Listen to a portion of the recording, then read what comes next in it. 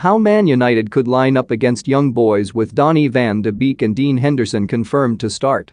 Manchester United have already qualified for the knockout stages of the Champions League, which allows Ralf Rangnick to heavily rotate his team. And the 63-year-old German has confirmed that keeper Dean Henderson and outcast midfielder Donny van de Beek will start the match. Just two who started in the 1-0 Premier League win over Crystal Palace could keep their place. Both Victor Lindelof and Jadon Sancho could start for the Red Devils against young boys. Henderson will be in between the sticks, while Luke Shaw, Eric Bailly and Aaron Wan-Bissaka could make up the rest of the defensive shield. Nemanja Matic could partner Dutchman Donny van de Beek in the heart of the midfield. And veteran Juan Mata could be handed a rare start in behind the striker. Rangnick could rely on a youthful but effective frontline. Free bets, get the latest betting sign-up offers, and free bets Sancho could be joined in attack by Academy products Anthony Elanga and Mason Greenwood.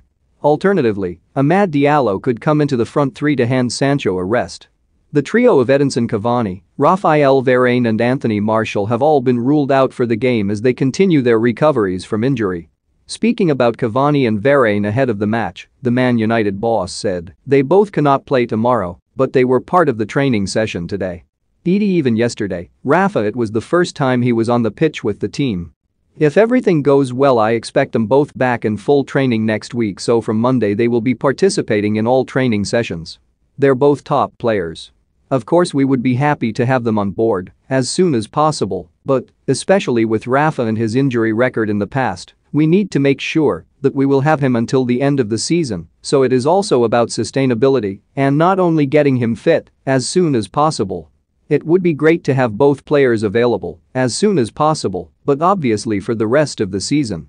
When asked about Martial, he then added, Anthony trained on Saturday and half an hour after he had pain on his knee.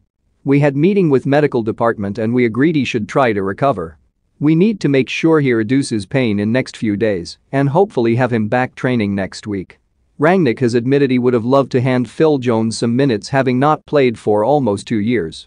After the Palace win, Rangnick said, it's perfectly possible we bring some fresh players because the next game is coming up on Saturday, an away game at Norwich. It is possible, we will speak about that tomorrow at Carrington. The problem is we can only play players who are in the Champions League list.